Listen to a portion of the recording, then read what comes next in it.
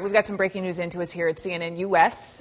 The U.S. is sending combat troops to a hotspot in Africa. Let's go to the Pentagon to our correspondent, Chris Lawrence. Chris, what do you know?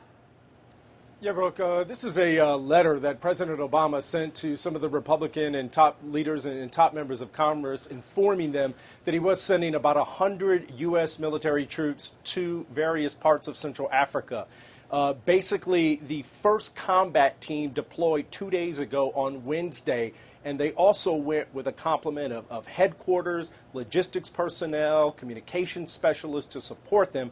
And in the next few weeks, another combat-equipped team will be joining them. So all told, there's going to be about 100 U.S. military troops in some of the countries around Central Africa. If all of these countries give the okay, U.S. troops could be operating in Uganda, South Sudan, the Central African Republic, and the Democratic Republic of Congo. They are going there to support some of those nations in trying to remove a man by the name of Joseph Kony. He is the head of what's called the Lord's Resistance Army. It is a guerrilla group that has been trying for the better part of 2 decades to try to establish a theocratic government in Uganda based on what they feel are the 10 Commandments. The problem is the Lord's Resistance Army has been accused of rape, murder, and kidnapping on a massive scale. Some have said that Kony has pressed more than 60,000 children into service, and by most estimates, about 2 million people have been displaced by the fighting that has continued to go on there.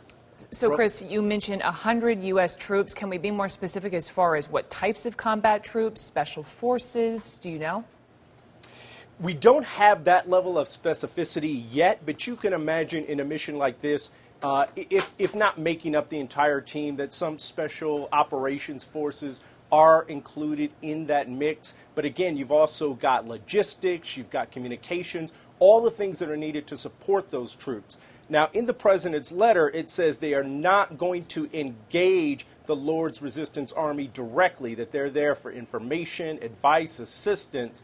But of course, you always have to be prepared if things don't go that way. And the letter does clearly state that if attacked, these troops will be prepared to defend themselves. We're talking about a landlocked country here in Africa. What sort of dangers might these troops be up against? Well, you're talking about a civil war that has been raging there for decades. Very experienced fighters in that area. It has some similarities to what a lot of people at home might think of the Black Hawk Down scenario. That mission was also launched around this same time of year, October. It was the year 1993, about the same number of troops as well, maybe around 120 or so. But a very different mission. Those troops are going in there to capture some of the top lieutenants of a renegade warlord.